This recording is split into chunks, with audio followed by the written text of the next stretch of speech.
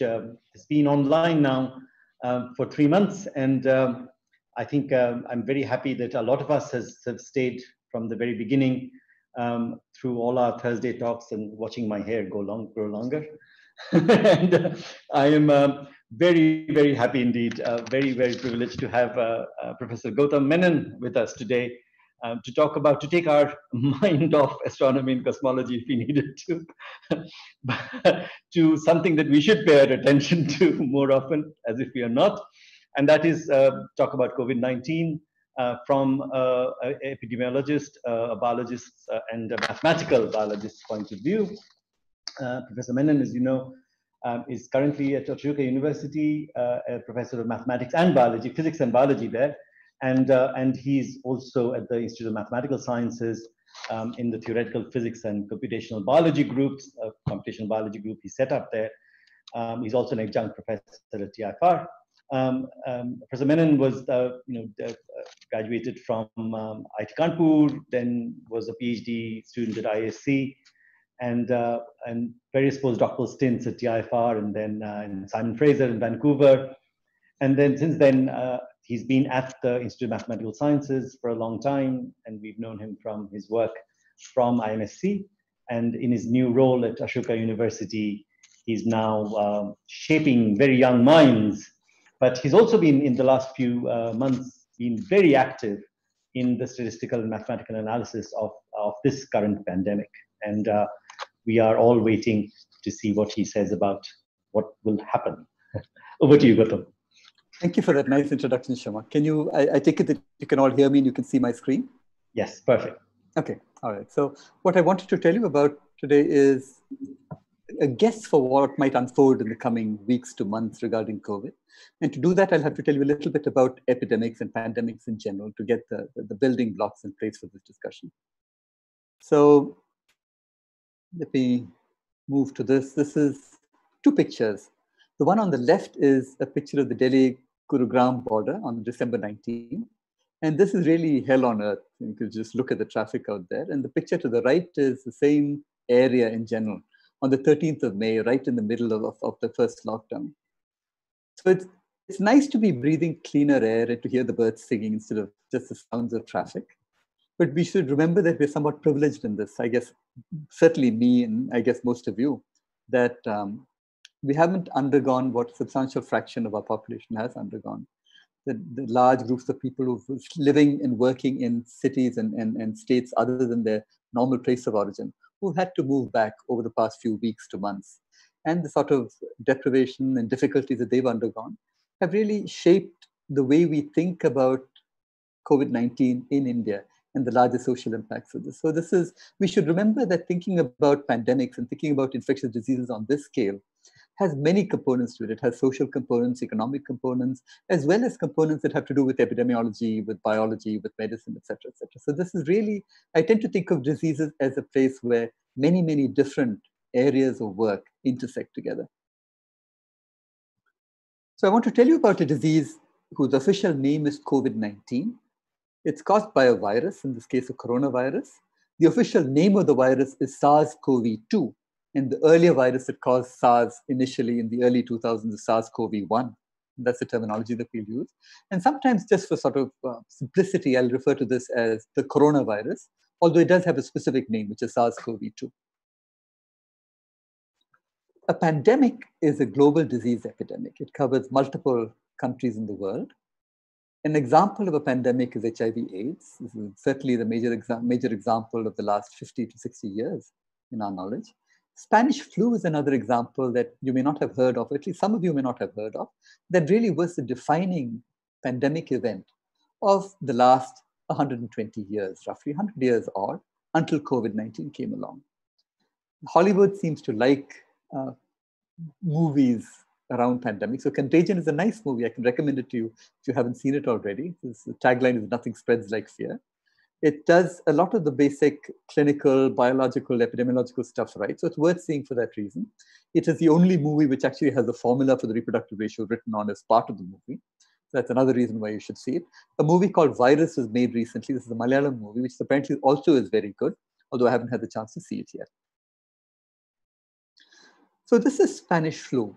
It's a type of influenza, and it struck the world between January 1918 and December 1919. And over here in this picture, you can see a ward, large numbers of people together, all suffering from the disease. And in a sense, as I said, this is 1918, 1919 is around 101, 102 years ago. And as I said, this is the defining epidemic, defining pandemic of the last century odd. I said it was defining because it infected 500 million people, which is about 25% of the world population at that time. And of them, somewhere between 30 and 50 million died. What's a little less known is that this pandemic hit India the hardest among all of the countries, in the countries in Europe, countries in the US was another country where it really struck. About 15 to 20 million people died in India alone. And that was about 5 to 10% of our population at that time. So it's a situation in which roughly 1 in 10 people in the country died, somewhere between 1 in 10 or 1 in 20 died in that country. And there's been now an increasing realization of the fact that there was a history behind this pandemic that we really should understand more of. It is very well documented, or at least we weren't very concerned about maintaining the documentation from that time on, but people have now begun to go back to it, to go back and look at old city records, urban records, etc., especially in Bangalore and other cities, to try to find out what it is, how did this actually impact the nation at that point. The 1918-1919 Spanish flu killed around 2.5% of its victims, and this is unusual for a flu. This is like a canonical influenza. It's the same type of virus that causes, for example, H1N1. It's unusual for several reasons. First of all, the number is large. It also disproportionately killed people in the age group of about 18 to 40 years. This is unusual because influenza usually kills older people. It has some effect on younger people as well. But because medical care was somewhat more primitive then, we had no idea how to treat these people. We had no idea what measures ought to be taken to protect people from each other in the context of a fast-spreading disease of this form. There were many deaths at that point. Also, people were just emerging from the shadow of the First World War. Their immune systems in almost all cases were shot to pieces. They had suffered years of deprivation, malnutrition. So all of this added up to give such a disproportionately large number of victims of the disease. Here's a timeline of this particular century and of the major disease events associated with infectious disease that have happened in this century, post-2000. SARS is certainly something that happened in yours and my lifetime, 2002 to 2003. Very, very important event in terms of disease in the whole of South Asia, Southeast Asia. H1N1 came along in 2009, related to Spanish flu. So this is like the original Spanish flu of 1918, 1919.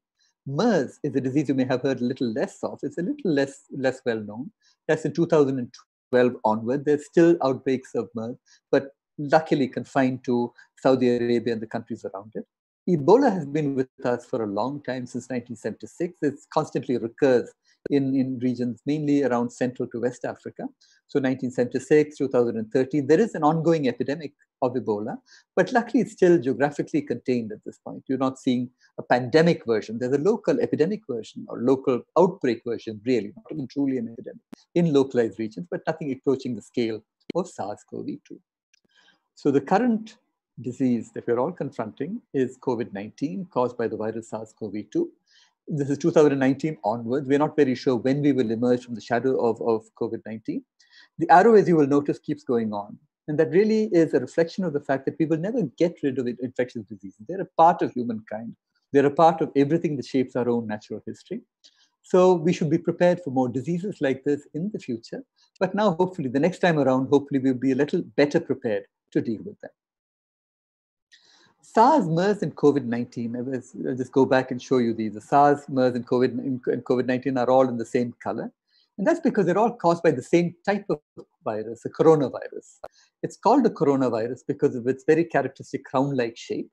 All of these diseases lack any treatment or vaccines currently. There was a spurt of activity in the development of vaccines around the time that SARS hit us, but then SARS went away within a year.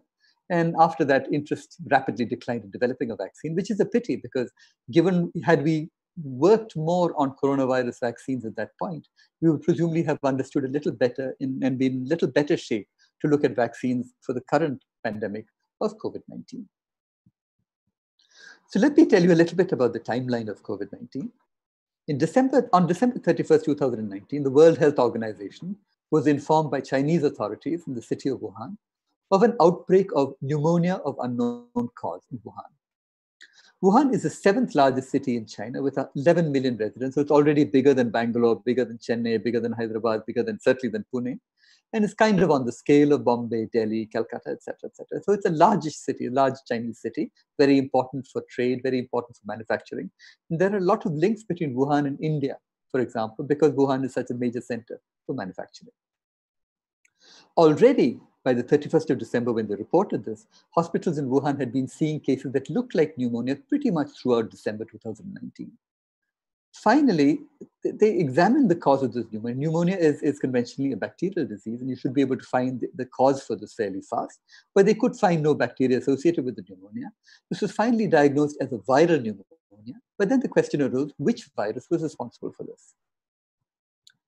It was also noticed at that time that many of the patients had some contact with a seafood wholesale market in the center of the city. When I say many, I mean, initially it was said almost all of them did, but when we went back and looked at the numbers, it turned out that the number was about 45 to 50%. So it wasn't a completely unambiguous association of all people who fell ill with COVID-19 with that particular market. But nevertheless, there was some sense that maybe this might have been the epicenter from which the disease spread outward. The seafood market was closed on the 1st of January. WHO, remember, was informed on the 31st of December. By the 11th of January, the first death happened. By the 10th of January, the first novel virus genome was sequenced. It had been identified as a novel virus, a coronavirus, by about the 3rd or the 4th of January. By the 10th, it had been completely sequenced. So that's some illustration of the speed at which scientific activity works nowadays. This would have been unimaginable 10 years ago, 20 years ago, that such a short time would elapse between the discovery of a new disease and the discovery of the agent that actually caused that disease. By the 23rd of January, Wuhan had shut down completely. By the 30th of January, the World Health Organization, this was their third meeting, they finally decided to call it a public health emergency of international concern, or a PHEIC, sometimes just called a FEIC. They'd already had 2 meetings before that, in which they couldn't quite decide whether this merited that level of seriousness. But by the January 30th, they had decided that this is the ultimate class, the highest level of alertness. The declaration of the FEIC was made then. By the 30th of January, India saw its first Indian case, a woman doctor who'd come back from Wuhan. And by the 3rd of February, 2 other doctors who'd come back with her again for the holidays were also diagnosed as being positive. By the 4th of March, India began to compulsorily screen all international passengers to India. By about the 15th of February, any traffic from China was already being screened at that point. So our preparations were set in place, except that the more rigorous screening really happened only by March. This was a somewhat simpler screening that happened that was happening throughout the whole of February.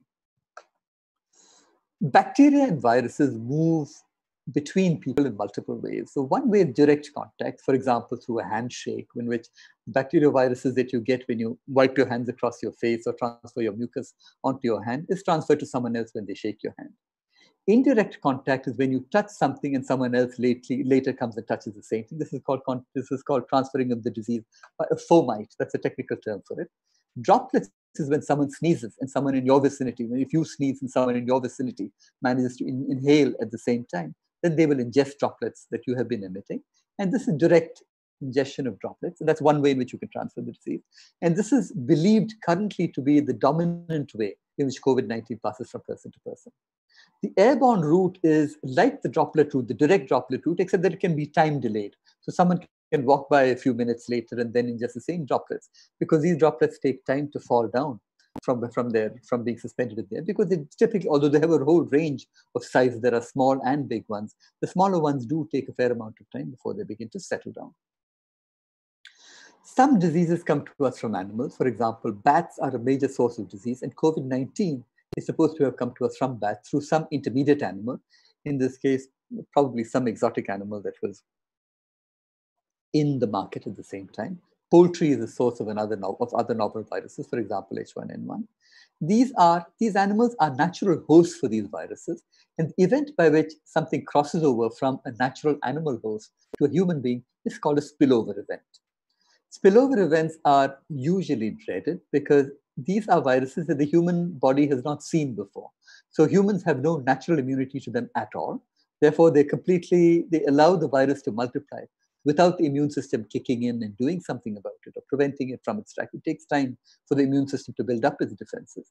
So SARS, MERS, and coronavirus, all these terms I've mentioned before, these are all examples of diseases that come to us from animals. The patients reported with various sets of symptoms into the Wuhan hospital. So these are, now I'm sure all of you are familiar with this set of symptoms. A dry cough is a symptom that is seen in something like 60 to 70% of patients. A fever often, but not always, accompanies a cough. Exhaustion is a common symptom. Shortness of breath, another very common symptom. This is a respiratory disease. Can either sit in your upper respiratory tract or your lower respiratory tract at the entryway to your lungs. A shortness of breath is therefore usually associated with this, even in patients who are what are technically called asymptomatic, who show no symptoms at all of the disease in terms of a dry cough or a fever or exhaustion, but nevertheless turn out to be positive if you actually test them for it. The shortness of breath may not be there, but they do seem to have some level of lung damage that turns up in CAT scans and even sometimes in X-rays. So that's an interesting thing, that you can be ill and in fact your body can be affected without you even knowing it. A runny nose, abdominal pain are a little less uncommon, although they also happen to be symptoms of COVID-19. Most of these symptoms, you'll notice, are all flu-like. People with a flu or a cold could be forgiven for saying that these are just symptoms of a flu or a cold. I'm going to ignore them for the time being. What's important is that there are different families involved in these, and you cannot identify the disease going by the symptoms alone. Unlike, for example, measles, which is very characteristic in terms of a person who has measles, you can see them immediately. A person who has smallpox or chickenpox, you can identify them immediately. But here you cannot identify the disease based on the symptoms alone. What you do need are lab tests, and there are a bunch of different lab tests. So the gold standard for lab tests is a conventional RT, or reverse transcriptase PCR, which is done by taking a swab from your throat or nasal passages and running it through a complex test, which we needn't worry about at this stage. What we know now about the disease is the following. Most infections are mild, and that accounts for about 80% of them. Asymptomatic carriers are a specific and interesting feature of the disease. And interesting, by interesting, I mean very specific to this disease, and it's something whose implications we had not actually realized at the outset. A large fraction of people, and this number can range between 33% and 80%, depending upon who you're talking to and who's looking at the data, tend to be asymptomatic carriers. That is to say, they are not exhibiting symptoms of the disease at that particular point when they turn up to be tested, although in principle, some of them could show symptoms of the disease at a later point. The question of whether there are people who are truly asymptomatic, who never show symptoms of the disease at all, even though they happen to be carrying it, is still a somewhat open question. It's believed that maybe about 20%, 30% of patients may actually be completely asymptomatic. We know now that those aged above 60, above 50 or 60 are most at risk, and the risk increases as you grow older, for no other real reason apart from the fact that in general, human frailty increases with age, and you are more likely not to be able to recover from something that happens to you, from an adverse event, health event that happens to you. If you happen to be 80 plus, and if you happen to be 20 plus, you just get up and dust yourself off and go right ahead with whatever you were doing, the younger you are. The other twist here is that people with pre-existing conditions, in particular people who are diabetic, are very much prone to adverse outcomes if they get COVID-19. The reason for that is still being worked out. And one possible explanation is that COVID-19 is a much more complex disease than a simple vascular disease. Than a simple sort of respiratory disease. It may have vascular complications associated with that, and diabetes and vascular complications go somewhat together.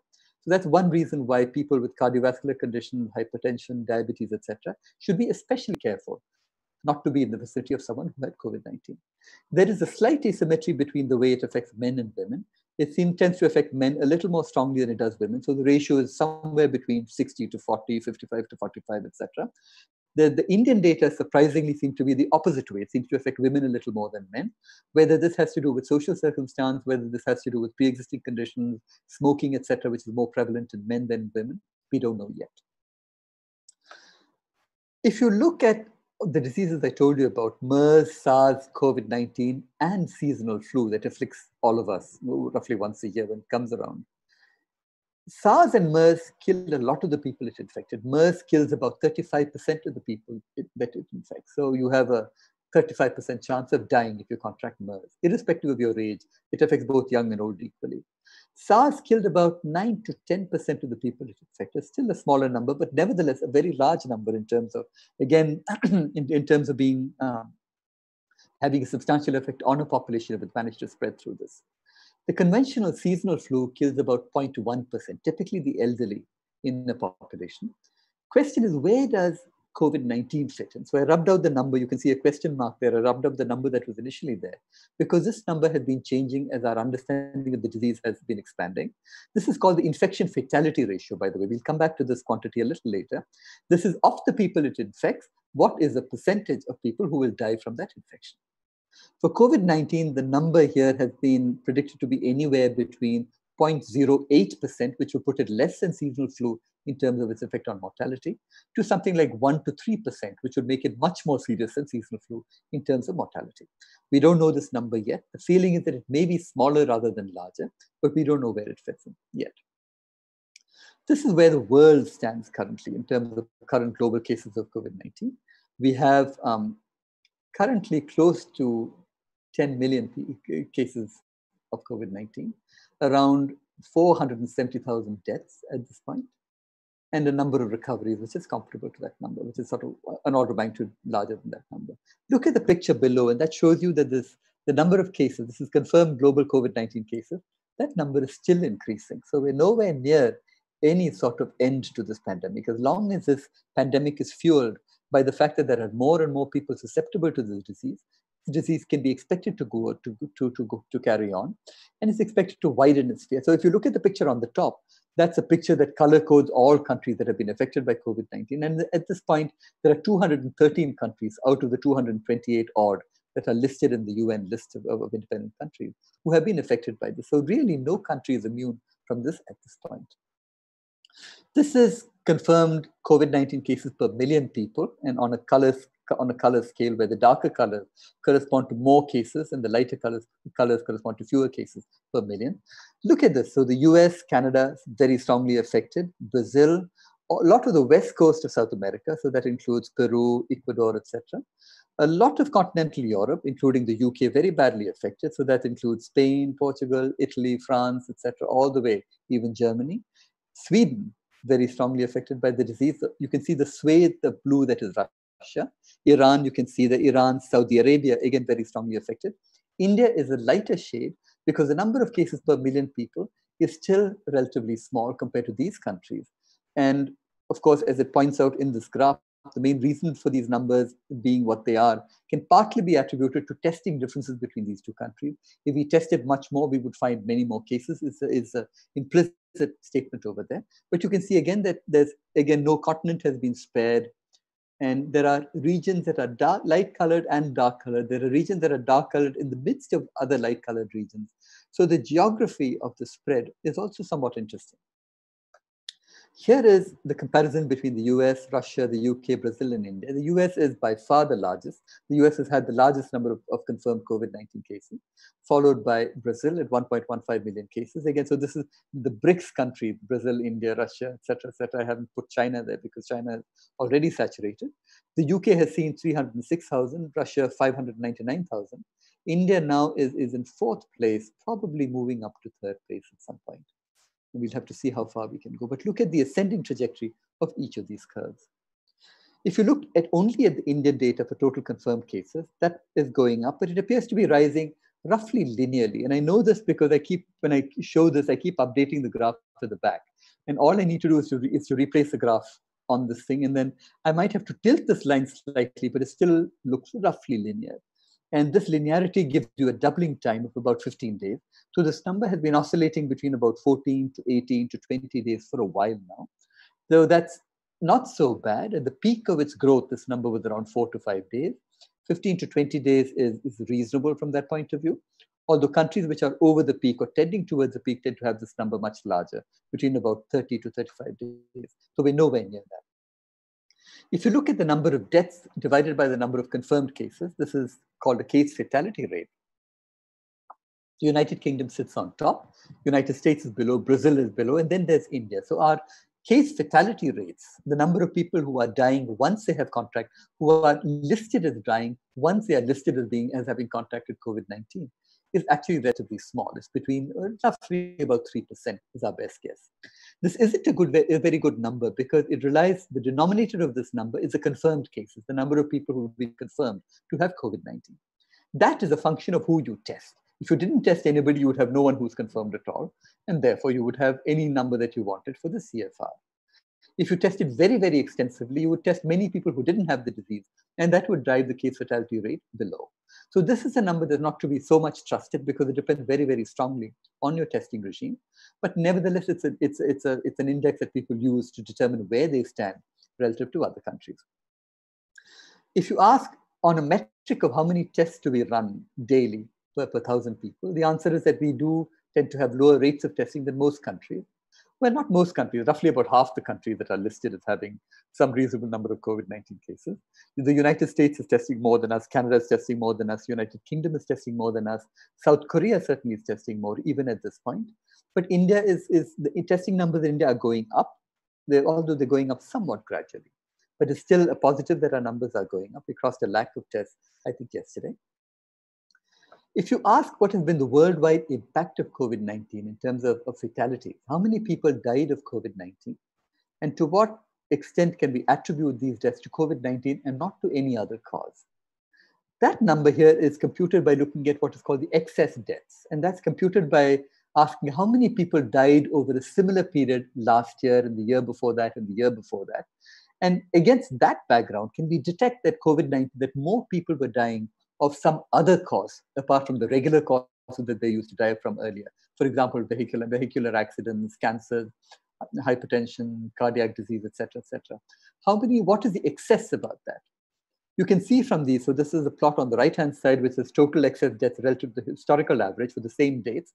You can see the UK is seeing something like 60% to 70% excess deaths. So you have 60% more people dying of COVID-19, attributable to COVID-19 over this period than to anything else over any previous period that you look. So the UK, Belgium, Netherlands, Spain, Italy, all of these are seeing an excessive mortality, which can be attributed directly to COVID-19.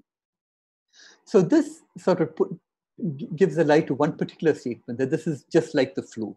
If it was just like the flu, we would have seen a relatively small increase over a background flu level, which is actually fairly small. This suggests that these numbers are actually higher than those of flu, that the people who've been dying so far are people who belong to risk groups that are also susceptible to the flu, but certainly have been affected more by COVID-19 than the flu had affected them in previous years. So that's something to remember. Let's drill down into the India data. So currently in India, we have 456,183 cases. Ignore this. So this number is from the government source. The other number was from sort of aggregated data from multiple sources. So all of these numbers differ just a wee little bit. It doesn't really matter much. The government keeps having to try to reconcile the data that the states give it. And you can trust either one. It doesn't really make much of a difference. The number of cases went up by 15,000, which is the largest single-day increase that we've seen. This happened between yesterday and today. We have had 14,476 deaths, up by 460 odd since yesterday. The states that have been affected are Maharashtra, having the largest share, followed by Delhi, then Tamil Nadu. So Delhi edged out Tamil Nadu in this particular sweepstakes a few days ago. Then Gujarat, Uttar Pradesh, Rajasthan, etc., etc., etc. These are all confirmed cases of COVID-19. Again, I must emphasize that the numbers here depend upon how much you test. The more you test, the more likely it is that you are to find cases, especially in the background of many people who have COVID-19 in some form or the other. So the question is, how much are you testing? And as you increase your testing, how many more cases are you finding? This is a picture of the districts in India, again, color-coded with the darker shades being more cases and the lighter shades being fewer shades. So this is between the 28th of May and the 24th of June. And you can see that a whole lot of India has been filled in with darker and darker shades. There was a chunk around middle India, around Jharkhand, Madhya Pradesh, etc., which had a lighter shade earlier with 1 to 10 cases. But now it's become darker. That's moved to 11 to 100. And other parts of India have become much darker. Much of Maharashtra, including areas in which all of you are currently in Pune, have now fleshed out into a darker shade as the epidemic has spread beyond the cities to which it was initially confined. This is tests per million people versus test positivity ratio. Test positivity ratio is the number of positives on a test divided by the number of tests. And the test per million people is how many tests you're actually doing. Ideally, you would want to be as far on the right as possible, test as many people as you can, and you would like to have a smaller test positivity ratio as possible, so it'll be as further down as you can. So the states that you can see on the upper right-hand quadrant have a large test positivity ratio, and also somewhere in between a sort of medium test per million people, where you have Delhi furthest to the right in terms of the largest number of tests per million people, Maharashtra on the top, which is a large test positivity ratio, Tamil Nadu below, which is somewhere in between Delhi and Maharashtra in terms of the number of tests per million people, and a lower test positivity ratio. So there's a lot of information here that's hidden in complex ways about how different states are responding to the situation. This is a more interesting graph, and this is fairly complex. So I'll tell you what this is. So this plots two things. On the x-axis is the time scale. On the y-axis on the left is the test per 1 million population. On the y-axis on the right is a percentage of infections that you detect. So that's the case fatality, the case ratio, case positivity ratio. What you want to do is to have as small numbers on the right as possible. But the interesting thing is the correlation that you should look at between ramped up testing and ramped up people turning positive. Look at Delhi, which is the top left-hand corner, and you can see these two curves track each other. As you ramp up testing, you're actually seeing more and more people turning positive.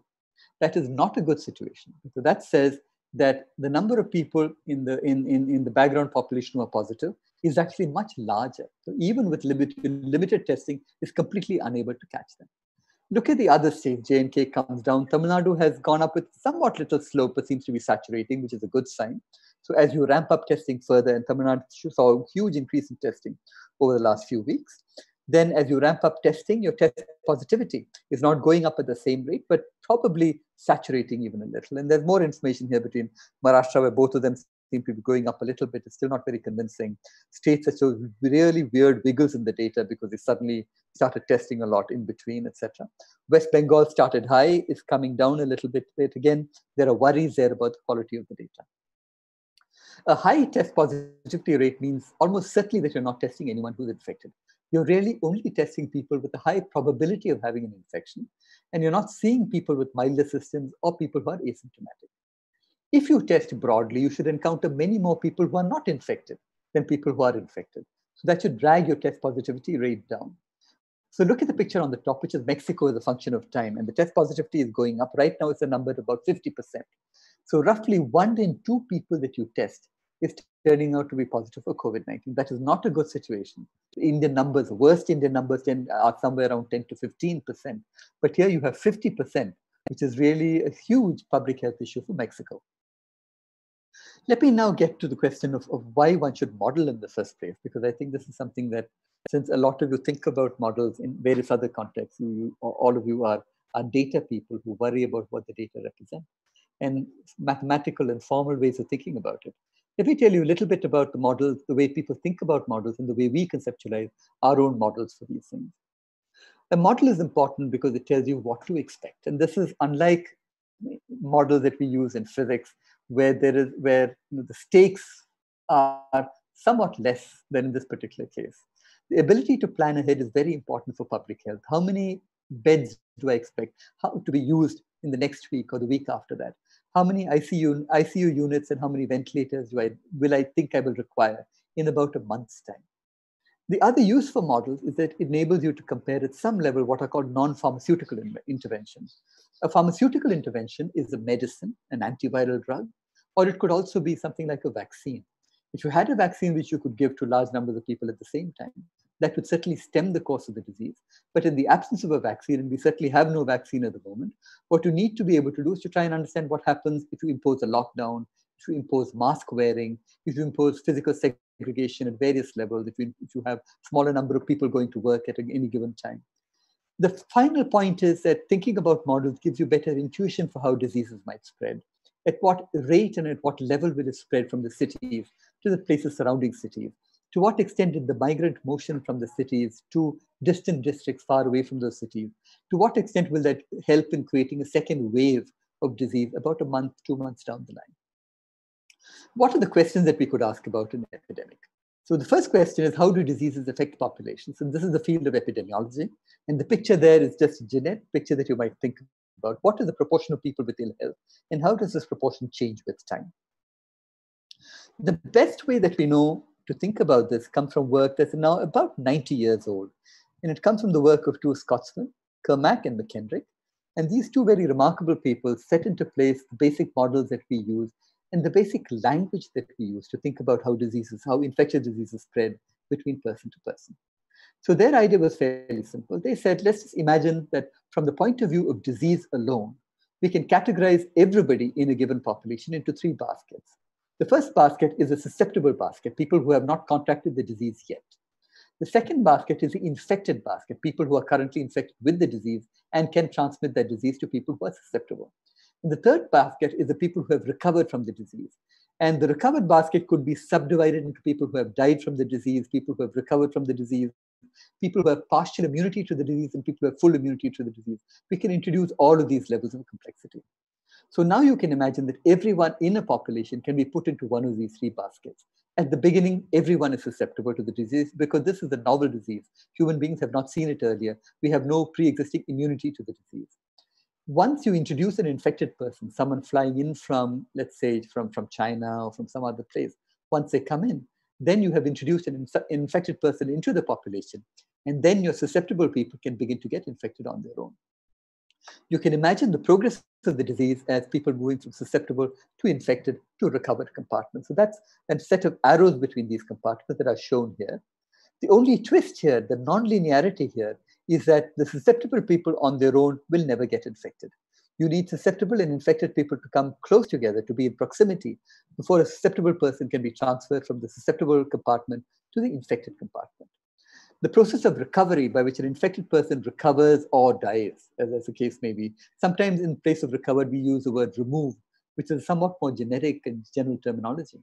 That happens as a function of time. For most viral diseases, for example, like the common flu, or even just cold, you recover over a period of about 3 days. You may be miserable in between, but it's almost guaranteed that you will recover with no other problem.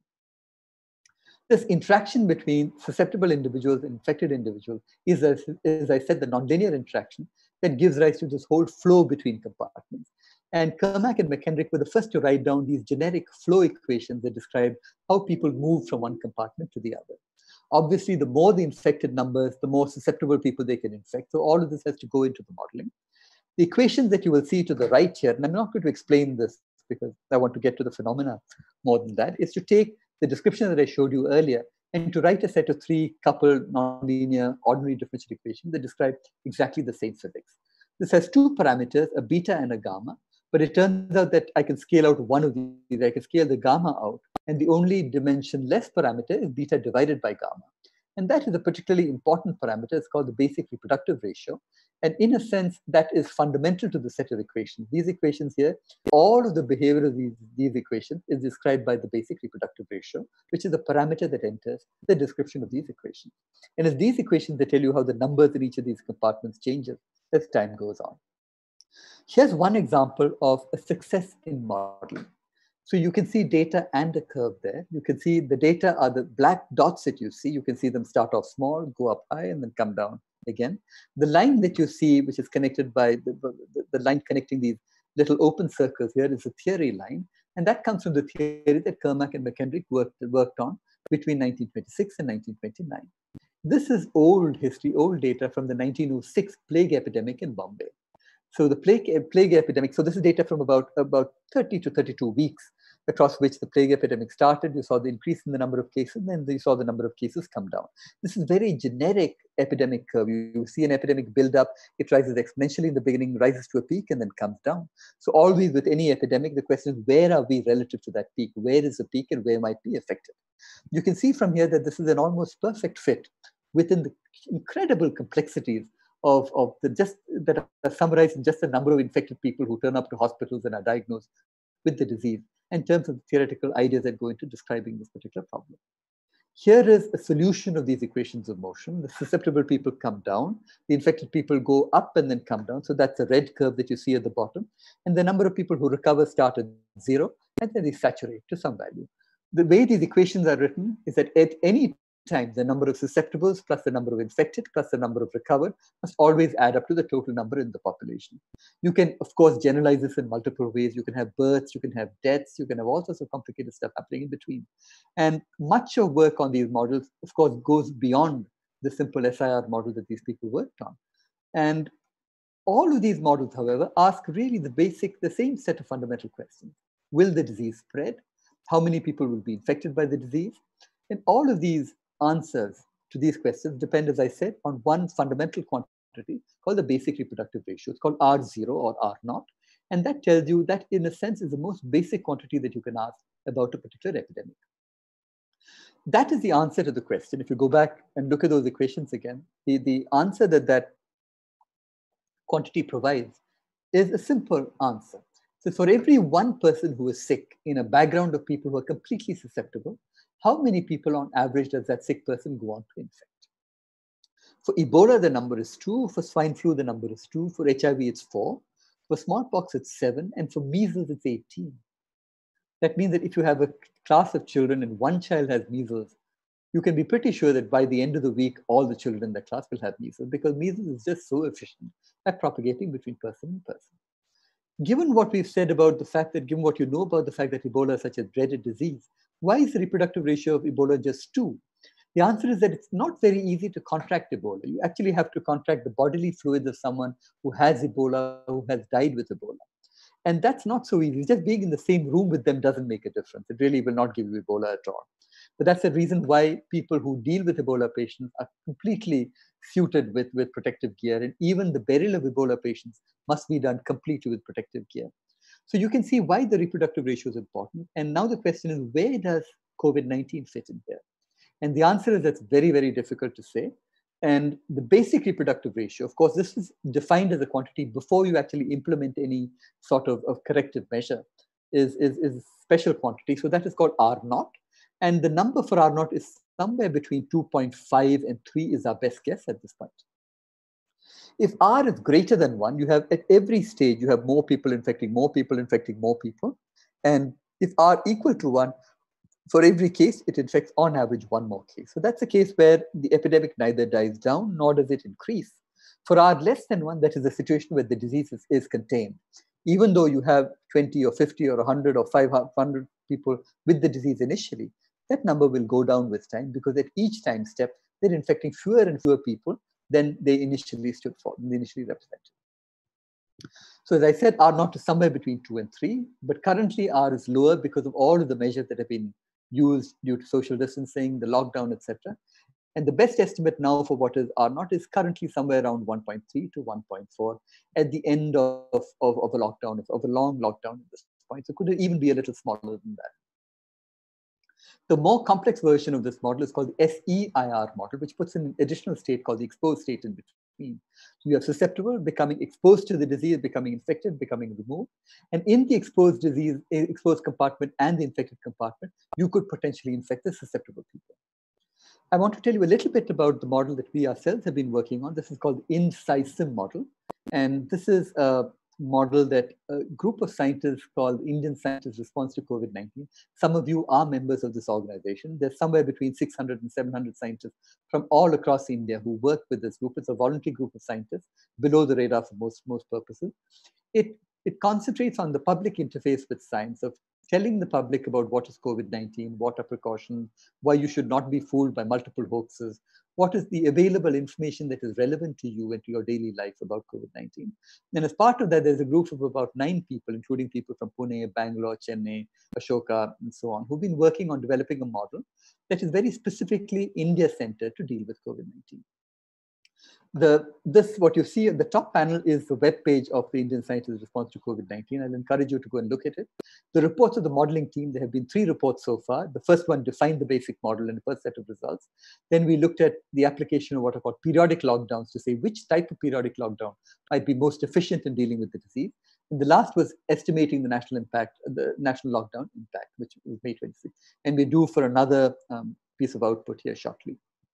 There's also a tool which any of you can use to try it out. It's a statewide tool currently. So you can put in Maharashtra state, put in the numbers there and see, given your estimates for how it might spread, your estimates for what types of lockdown, what types of numbers ought to go in there. You can try and see what effect that has on the propagation of the disease. So this is a state-of-the-art compartmental model for COVID-19 spread. Right now, it's a district-level model. So we're going to put up the district-level tool very shortly. We wanted to also introduce benchmark rates for all modelers working in this area in the country to say that, look, here are the best rates that we know for COVID-19 spread in India. We wanted to put in demographics, the detailed descriptions of different populations, state-wise, district-wise, etc., as well as migration between states and districts and cities. We wanted specifically to look at non-pharmaceutical intervention, which I told you about, and to provide an online tool so that anyone could test what we were actually doing. So the idea here is to replace the SEIR by a much more complicated progression of the disease across various patients. So as I said, some patients move from being susceptible to being exposed, and then they stay asymptomatic for the disease. They show no symptoms, but they could potentially infect other people. You can have people who are mildly infected by the disease, who might have symptoms of a cold or a fever or a flu for a couple of days. They remain infectious within that period and belong it, but then they recover. You can have people who are severely infected, which means that they will show symptoms at some point. They will go to the hospital and then they will recover. And then you can have a situation where you have people who are critically ill who will need to go to hospital. Some of them will need to go to the ICU. Some of them will need to go to a ventilator, and some of them will die. So all of these distinctions are there in our model. And we can describe how the time course of an infection in this particular way. So this takes the SEIR model that I told you about and replaces it by the picture that you see below. All of these 9 different compartments and lots of transition rates between these compartments. And the real meat behind this are the rates at which you move from compartment to compartment. And for that, you need to look at the literature in some care and try to identify what is it that we know for how long does someone who's pre-symptomatic move to the asymptomatic stage? How long does someone who is exposed to the disease move to the infectious stage, et cetera, et cetera. So right, as I said, this is for states. Now we have districts. We describe detailed age structuring. So we describe a model in which we have 0 to 10, 10 to 20, 20 to 30, et cetera, because we know that the disease affects people of different ages differently. We have migration in the model. We have healthcare accessibility within the model. How easy is it to get to a hospital or to have whichever district you belong to? What is the quality of healthcare within that district? And we also put in various metrics for healthcare inside that. We look at population models for cities and imagine people moving back and forth across the network of 318 cities. We do this for states and districts as well. We look at migration along the connected nodes that define these. And there's lots of technical details that I can tell you about later. What do we learn from this exercise? Well, the first thing is it's an important point really, that lockdowns don't get rid of the epidemic. All that a lockdown does is to postpone the epidemic. So that's the picture to the top left, where you have a lockdown that is imposed and you have infected and hospitalized. You can't see the colors very clearly, unfortunately, on this particular projection, but there's a period of a lockdown. So you can have a look at the situation with the lockdown and without the lockdown.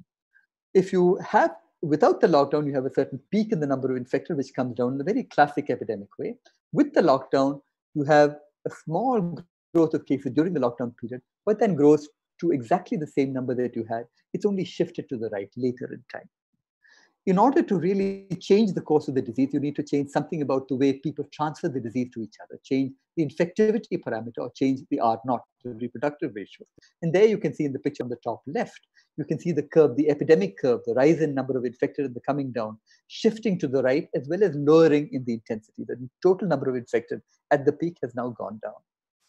By doing what we call quarantining and testing, which is identifying cases, removing them from the population, preventing them from infecting other people, we found that you could reduce the value of that peak. So that was one thing that we stressed in the modeling work that we did, that the importance of quarantining and testing, much as many other people have been pointing out, can exactly be quantified in the numerical work that we were doing. So lockdowns with quarantining and testing reduces the peak. That's certainly one point. We looked at many different types of lockdown. What happens if you put in a lockdown in which everyone stays at home for a week, goes to work for a week, stays at home for a week, goes to work for a week? And what happens in the case where you have 1/3 of the population going to work, 2/3 staying under lockdown conditions? Then the 1/3 comes back after 3 days, and the second of the thirds goes there and works for 3 days and then comes back. So everyone is at lockdown for 2/3 of the time, but 1/3 of the time they actually go out to work. So we suggested this was actually a very effective way. So it was initially done by an Israeli group, we took that suggestion over. We looked at a whole bunch of different parameters in a much more complicated model than the Israeli model actually worked on, and found that the asynchronous lockdown was actually a much better situation than synchronous lockdown. We did some work on estimating the number of deaths within this model. So on the top picture there, you can see a picture that shows data for the total number of deaths. And you can see a line that runs through that. And that line is our modeling line. And that is a line that incorporates the effects of the lockdown. So this is what we said describes the lockdown within a particular model. And now, if you ask, all right, you have managed to match the number of deaths. What can you match the number of cases that were actually detected at that point? And the answer is that you have a large discrepancy between the number of cases that we predict ought to be there, even with the lockdown in place, even with our fitting to the number of deaths, and the number of cases that were actually seen. So our estimate was that we are simply not seeing between 20 to 30 times the number of cases that have actually been reported. So that factor of 20 to 30 has now become sort of more commonly used. We were the first to point out that there was a largest discrepancy in the number, and this was important. And now the discrepancy seems to have narrowed a little bit in states which test more extensively seem to have smaller values of that discrepancy versus states that test much less. Let's now get into larger questions about lockdowns, interventions, what do the data say, etc. So one question that will have occurred to you, we may have discussed this, is the question of, did India lock down too early? And what do we know about lockdowns? Already I've said that lockdowns can only postpone the peak of the infection. It doesn't really change it at a quantitative level. And that sort of goes back to the argument that, again, lockdowns are useful only so that you can prepare for the effects of a disease. And that's really what it was done. This shows you an estimate of total excess deaths on the y-axis versus lockdown day infection, the number of infections on the date in which you impose a lockdown. And you can see the linear relationship. The earlier you lock down, the smaller your number of excess deaths. The later you lock down, the larger the number of excess deaths. So the UK sits way to the right. The UK locked down very late. The US locked down very, very late. So they're seeing a large number of excess deaths due to the spread of the coronavirus. Important to note. Let me go to what happens next, because this, I think, is a crucial question that many of you may be having about what is it that we can understand, what is it that we can think about, what happens to the disease. So as I said, if you didn't do anything, that's a red curve. It goes up and it comes down. You can calculate this with the standard models of infectious diseases, like the ones that I wrote down. Any sort of non-pharmaceutical interventions, for example, physical distancing, mask wearing, etc., will suppress that curve and shift it to the right. So it flattens the curve. Any lockdown, any sort of intervention that is imposed and then removed will always run the risk of further increase. So that's what we expect now. We're seeing now, as the number of cases has gone up from about 7,000 to 8,000 per day, or even smaller than that during the lockdown period, to a number that has crossed 15,000 per day in the current situation. So that resurgence is what we're actually seeing. And so now the question is, how do you prevent that resurgence from happening? Or how do you suppress that resurgence as far as you can actually do? There's a bunch of data coming out to the government which says India's fatality rate is among the lowest in the world. Well, the answer to that is the fatality rate of COVID-19 is intrinsically very small. The best guess is somewhere between 0.3 and 0.6%. It also depends very sharply on age. The median age in India is 29 years. It's younger in Pakistan, which is 23, and 27 in Bangladesh. Whereas if you looked at the United States, the median age is 38. If you looked at Britain, it's 40.5. If you looked at Italy, it's 45. These are older populations than the Indian population. Add to that the fact that in India, because we have a young population, because we know that young people typically will not have adverse or fatal outcomes when exposed to the disease, you can say that the reason that our fatality rate is small isn't all that surprising. We really should be on much the lower end of this altogether.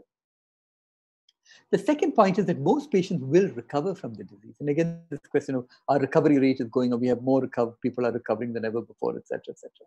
The answer is that most people will actually recover. That's a standard notion of infectious disease. Only a small percentage will die in this particular case because the infection fatality ratio is really very small. It's less than 1%, the best that we can tell. From New York City, the data that we have indicated that 73% of all the people who died were among patients who were age 65 or older. Only 5% of the Indian population falls in this particular category, as opposed to 16% of the American category. So they do have older people. Older people will have adverse outcomes, they will die, and therefore their recoveries will be smaller in number than the recoveries that we have, because our population is young. And really, youth is sort of crucial. Our demographics is really crucial to understanding what might happen to India long term. The other question is that earlier people came to hospital in the terminal stages of the disease, when pretty much other things had failed. They were within about 3 to 5 days of dying, and testing was very restrictive at that particular point. As you expand testing, as we're currently doing now, although still not reached the level of expansion that we should have, the more people who are mildly affected you will pick up, the more the mildly infected, all of those mildly infected will typically recover from the disease, and therefore your fatality rate should continuously decrease. There is absolutely no surprise in that. Okay. This is called the iceberg problem of how testing policy affects COVID-19 rates. So look at Germany, the pyramid for Germany in terms of symptom, no symptoms, mild illness, severe illness, and death. And the pyramid for the UK, which is severe disease and UK, right? And death right at the top, and mild and moderate below. If you were only testing at the top of the pyramid, you're only testing more serious cases, and these are those who are most likely to die. Therefore, your deaths divided by cases will tend to be higher, as it was in the UK. The more broader you base the testing, you pick up those with mild and moderate illness, and of these, a smaller fraction is expected to die. Therefore, your death rate will be smaller. So all of this is complicated and has to do with the detailed epidemiological question of how you understand the numbers behind a particular disease. Most patients will recover from the disease over time. More and more will recover. Only a small fraction will die. So it's often a sort of piece of advice is that it's not good to estimate these in the midst of a pandemic. You're always confused by, you don't know, can't estimate the disease, those infected correctly. You have not been able to estimate the number of deaths correctly. These results are best extracted somewhat later in the pandemic, preferably right at the end of the pandemic. This is a graph that I want you to look at as I finish up, and that's the number of deaths and cases. Those are plotted here, total confirmed deaths, which is the little red part that you see there, and total confirmed cases of COVID-19. I want you to look at the shapes of these curves. I want to look at the shape for China. So the shape for China is something that goes up very steeply and then saturates. So China is seeing a relatively small increase in the number of cases now, mainly a cluster that happened in Beijing, but much of China is not seeing a sustained increase in the number of cases. South Korea is seeing a sort of plateau, a slight increase. UK is slightly increasing, but you can sense the plateau that's turning up to the right-hand side of that. Italy has already seen its plateau, so it's gone up and flattened out. India is very different from this. India, if anything, looks like the United States at the end. It's still rising sharply. There's no trace of anything that is like a curving over. That's very important, because this question of where is the peak for India, where does it come, where do we expect it, really relies on data like this. And looking at comparatively across different countries, in the course of infection across different countries, you can see that India is really nowhere where these other countries are. We still have quite a way to go in terms of COVID-19. So remember that the goal is somehow to move R less than 1, to get a reproductive ratio that is smaller than 1. You can do this by imposing a lockdown so that you get a fresh start, identify people within their homes who've fallen ill with this and pull them out, test, trace, and isolate those particular people. And finally, all of this you have to do until you have a vaccination in place. So the vaccine is the final crucial component of this.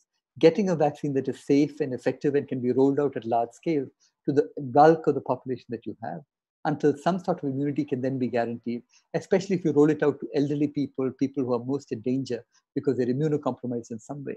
Then, having protected them, you can then shift to the younger people in the population who are potentially less at risk, until finally you have covered the entire population. So the methods of how you do this in the first place, will you be able to ramp up vaccine capabilities to that level, are all questions that we have to address at the point at which we begin to find a vaccine for the disease. Let me finish up with this particular quote, because I find it interesting. So this is Mark Mazzanetti of the New York Times, who said that the odd thing about reporting on the coronavirus is that the non-experts are supremely confident in their predictions, while epidemiologists keep telling me that they really don't know much at all. So this is just an antidote to the many models that you have been seeing in the newspapers. This model says, speaks, saying, even the government has sort of gone so far as to show you models in which you have the number of cases declining to 0 at a specified date within about a few weeks of when that prediction was first made. You should be very skeptical of any model/modeler who gives you anything like a precise date, a precise time by which this will vanish, does not tell you about the confidence intervals on those particular numbers, does not specify a range of possible outcomes, does not account for a lot of the complexity of the disease, the way it spreads between people, all the complexity that we have learned up till now. So I think it's good for modelers to be, to keep reiterating to the public that, look, we live in a world where our knowledge is imperfect, our models are imperfect. Our models are only as good as the data that goes into them, as well as the constant rethinking, the restructuring of the parameters that go into the model. You should never trust a model for the really long term, because God, in the long run, we're all dead, as an American novelist first put it. But certainly over the short term, this will give you some of the useful answers to questions that you might want to ask. How many people will be infected by the end? How many people will be taken to the ICU? What should you budget in terms of ICU beds? For all of this, you need models. You need models desperately. And so there is this tension between requiring a model. You cannot get these numbers from pure thought alone. And the tension that modelers should have about reporting data that are more accurate than they have a right to be, because modelers should be intensely aware of the fact that there are many gaps in what we understand about a modeling for the disease. So let me stop there and let me thank all of you for your patience and listening to this entire talk. I think I finished pretty much on the dot, and I have time for questions. So thank you so much. Thanks very much, Gautam. I mean, thanks for keeping to the time. And I know people will have questions. So I'm asking people who are online to ask questions by raising their hand first. So if you go into the participants window, and you will come across a button which says raise hand, and please raise your hand, and I'll unmute you and let you ask questions. Gautam has about 15 minutes or so before he has to go on to another meeting. And so we'll try to conclude by then. John Pace has had a hand raised up for a long time. So start, John. Hi there. Can you hear me? Yeah. So something I've heard mixed reports about, can recovered people be reinfected with COVID-19? And also more generally, can recovered people be a carrier for COVID-19? That's a good question. The best that we know now is that recovered people, provided they've recovered properly, are no longer carriers of COVID-19. They may carry traces of viral RNA in their bodies. And the test is very sensitive to that. So the problem is that the standard PCR method is an extremely sensitive test. So it's picking up pieces of virus, but that person, those are not live pieces of virus in the sense of being useful at infecting someone else. So it's most likely that these are people who have recovered from the disease, have recovered conclusively from the disease. They have probably infected by something else, or their recovery was not complete. That's another possibility. But it would be very rare if someone was completely de novo infected again, at least as far as we know about the disease. We don't know enough about immune response to the disease, how long your immunity lasts. We believe it may at least last for a few months. It certainly would rule out the cases that you're talking about, which were people who reported within a few weeks of recovering from the disease and coming back.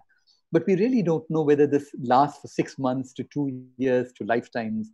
And this is something that really has to be sorted out at the immunological level. So there's a lot of work that remains to be done on that particular question. But the answer is no. As far as we know, it doesn't seem possible for people who've been infected and recovered once to be capable of acquiring the disease again or being infectious to other people. Sanjit next. Sanjit, go ahead. So my question is about, has anyone, because you have been doing so much precise model, has anyone tested the impact of testing strategy on the numbers? So what I mean is that, see, we cannot test all the people. We are testing only a very fraction of it. And then the asymptomatic people are spreading much lesser than the symptomatic ones. And then I see reports that in Delhi, like 75% of people are like asymptomatic and so on. So did anyone study this part? So it turns out to be hard to do this in the sort of models that we work with. I mean, we do, these are inputs to the model. They're not something that comes out of the model. And it's hard to design testing strategies around that. The better models for that are something called agent-based models. There are people in Pune who work on this. In fact, there's a big collaboration between Ashoka and a Pune-based company called ThoughtWorks, which is trying to build up a large agent-based model that will represent the whole of India. That's a sort of ultimate goal, to have something that can have 1.3 billion, 8 billion agents on a computer, which are sort of matched to local demographics, population, health status, etc., etc. In such a scenario, you can ask this question very precisely. You can actually control the number of people, number of asymptomatics, how disease is transferred. You can also ask it geographically. If I have an outbreak of disease here in Malad versus somewhere else versus someplace in Pune, etc., etc. I can say what is the nature of the testing strategy in these particular locations, exactly how much should I ramp it up in that location versus other locations, and how do I update these strategies as time goes on. So those models are the ideal models to do it. We haven't started doing it yet, and I've seen no work on that is really targeted at that. It's a very good question. And as I said, the agent-based model is the best way to discuss that particular question. So I wouldn't trust other models quite to be able to give you answers to that. But great question. Great, thanks. Suresh, next. Hello, Dr. Menon. My question pertains to modeling India as a monolith.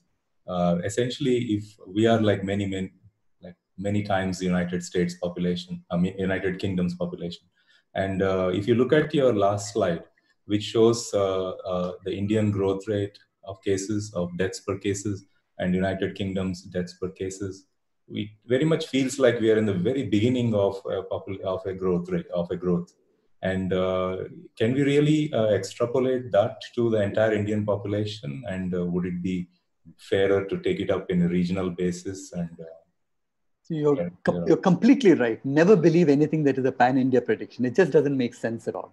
Which is why in the sequence of modeling that we've done, we sort of started with states, but now we're moving to districts, and we have 738 odd districts. So that's a level of granularity that we would like. We actually would like to do more. We'd like to do sub-districts within those districts, towns, etc. But beyond the point, the modeling just gets somewhat more complicated in terms of just the number of equations that you have to solve. Already remember, this is for any district, you have 7 age populations inside there, lots of complicated interactions.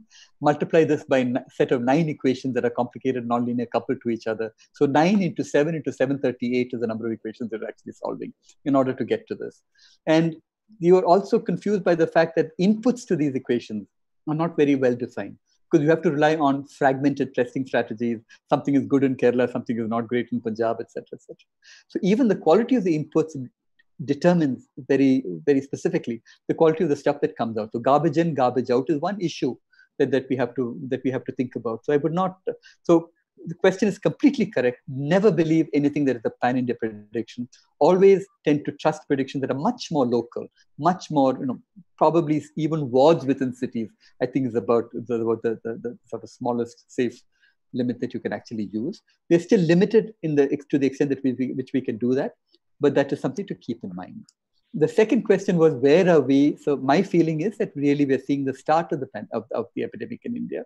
We are nowhere near the point where it will curve over. Our best estimates suggest that probably in July, mid-August is where you should see some level of sort of turning over in a peak. We hope to postpone that and to push that peak down as much as possible with whatever which is that we can do. Certainly, we've understood the importance of mask wearing much more than we did earlier. And that seems to be the single most powerful public health intervention that we can possibly do. So the more people wear masks, the more people are careful about touching surfaces. We have to sanitize the surfaces that we work with, reduce interactions in which more than 10 or 20 people gather together in close proximity. All of these make a difference. With that, we can hope to spread the peak out over a much longer period and to reduce the value at that peak as well. But best guess is probably mid-August, mid to end August would be my own best guess. As I said, this is a guess. Never trust anything that I say that is more than a week in advance.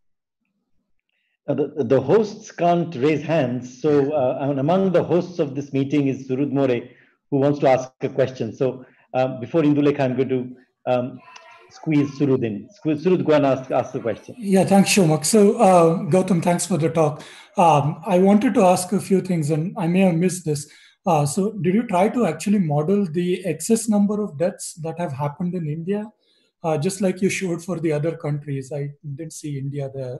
No, so India is not there because we have a very, very bad handle on excess deaths. In India, around 70, numbers differ from place to place, but 60 to 70 deaths are recorded. Only about 20% of deaths is a cause of death actually recorded. And that really makes life very difficult because certainly in more rural areas, you would hardly ever record a cause of death. There are additional incentives for doctors not to record a death as a COVID-19 death. There are social circumstances that are involved there. Families might not need to have a family member, especially an elderly family member, recorded as having died of COVID-19, because then they would have to self-isolate. They would declare that they were in the proximity of a person like this. There are incentives for doctors not to do this, because then the clinics would have to be shut down, have to be disinfected. There's a large-scale changes involved there. Right. There have been, as you know, even from news reports, there is reports of a factor of 2 to 3 difference between the number of deaths recorded in crematoria and in burial grounds versus the numbers that, for example, the Delhi government was putting out as COVID-19 deaths. Right. So, yeah, I mean, the excess number of deaths will reveal that, right? So, I mean, even if it is like 60 to 70% lower, the excess number compared to the, say, previous year. That's absolutely right. But let me just point out one particular twist, or multiple twists to this. Right. Yeah. The twist is that people are not dying of road accidents. Right. The road accident is an extremely important part of public health. 150,000 people die in road accidents every year, and this is criminal by any any stretch of the imagination. Right, yeah. So you've removed that completely. People tend to be killing other people less. Again, this is interesting. There are fewer murders now. It's also true that deaths are generally fewer in times of economic difficulties. And this is again an interesting fact that has been known since the times of the Great Depression, that fatality rates, all-cause mortality tends to decline during depressions and straitened economic circumstances relative to the background. Death rates tend to decrease when cardiac surgeons go on vacation. Again, all of this is sort of hard to put together into any sort of model form. It's very important to do it, to actually look at all-cause mortality and to look at effects above that is very important to look at. Right. It hasn't started in India yet. We'd like to do that too as part of this INDSCI initiative. Yeah. So that's great. So if I may ask another question. So this is about the opening strategy itself. Do you think it is reasonable, given the preparations we have made, like the state that we are right now in terms of opening? And is it sensible? What is your take on that? I think opening had to happen. I mean, it's impossible to sort of the impact this has had on our economy, on our informal economy, in terms on the people who had to walk back in cases hundreds and hundreds of kilometers back to distant places from the places they were working. This is not sustainable. I think overall we have been, a lot of cities now are effectively under some kind of lockdown. There are parts of Delhi, but Chennai is under lockdown. I've been under a fairly stringent lockdown for the past week, right up to the end of the month. I understand that Bengal will be under lockdown till the end of July, from what I understand from something yesterday. So we've actually emerged from this. It's not really an unlock in a real sense. There's a lot of patchy lockdowns still in place, some places a little unlocked, etc., with the threat of a lockdown being imposed again. So I wish that had been done a little more coherently, with an idea of what was actually going to be done. What are the sort of lines that you would draw in the sand to say that this is what we will do if this happens, if that happens, etc. Thereby giving some incentive to people to understand where they stood relative to the numbers. But I think people now understand the importance of many, many public health issues. For example, mask wearing, as I said, which is the canonical public health intervention of most value here. With that, I hope you can unlock down, because people now understand this. So it's an entreaty to you to tell people who are not wearing masks to wear masks, because that helps to keep all of us safe at some level, especially those with some pre-existing conditions. Gautam, I have 3 or 4 more questions. I hope I promise to release you before your cutoff time. What time is it? It's 12 past, and we have another 5 more minutes. Or sure. Yeah. Indulekha, go ahead, please. Yeah, I just had this feeling from physics that you said the number of infections go as the number who are already infected and interacting with the susceptible. In physics, the chance of interactions goes up with the number density.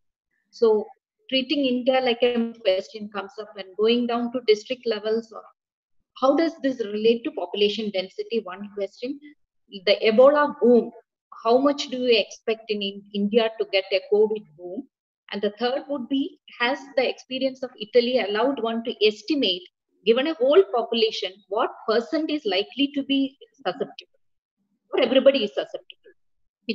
I'll take the third question first. Everybody is susceptible.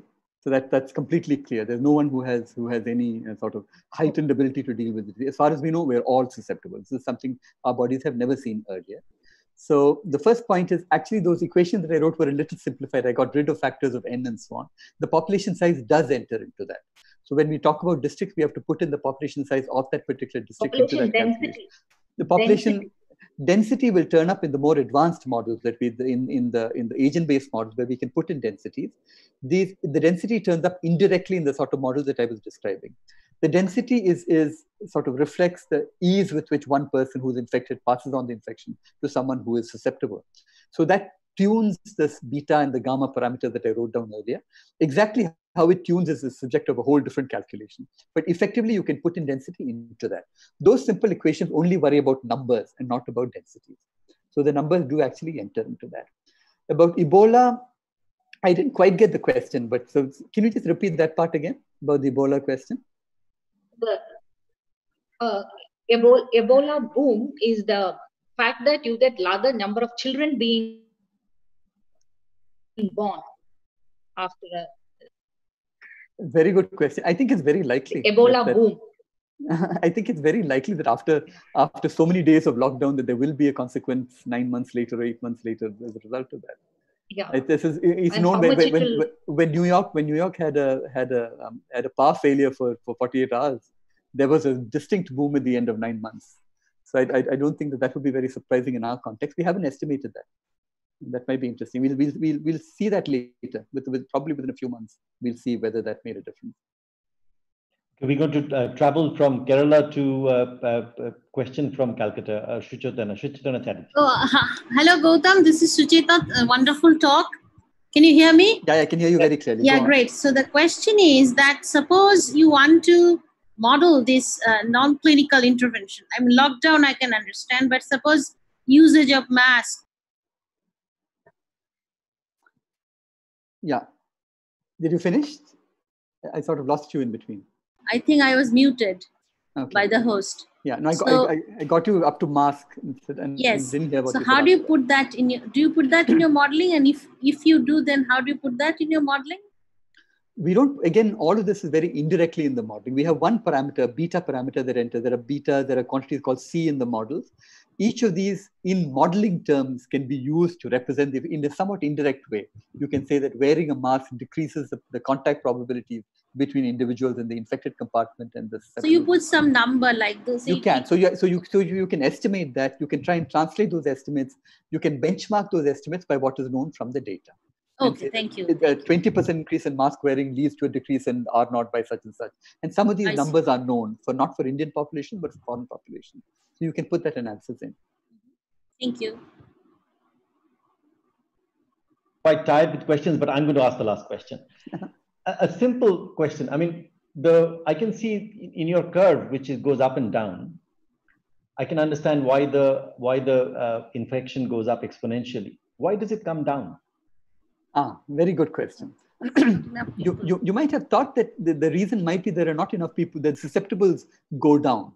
The answer isn't. It's an interesting thing that is just much more unlikely to find yourself in a position where you can transfer the infection to a susceptible person than to anyone else. So it's a depletion of susceptibles that is largely responsible for this. But the susceptibles don't have to go to zero. Right. So this is related to herd immunity, but not. You don't need to have herd immunity to even go into the decreasing phase. You don't need to have herd immunity to go into the decreasing phase. Yeah, herd immunity sort of is used a little badly in the context. Herd immunity is technically immunity derived from vaccinations, but there's a very precise point that says if you vaccinate this much of the population, given a certain reproductive ratio, that effectively protects everybody in the population, even those who have not been vaccinated. So it's been sort of misused here for various reasons that are not very clear. But it's much of the earlier discussion around herd immunity really used it in the wrong way. But this is the right way to think about it, and it's usually agreed that herd immunity through infection is a bad idea. Thanks very much, and I hope everybody will join me in applauding Gautam at the end. I mean, we have an applaud button in the reactions. But thank you very much. It was an absolutely fantastic talk. Thank you, Gautam. And great fun. Soon. Great fun to be here. Thank you so much. Thank you. Thank you, Gautam. Nice. Bye.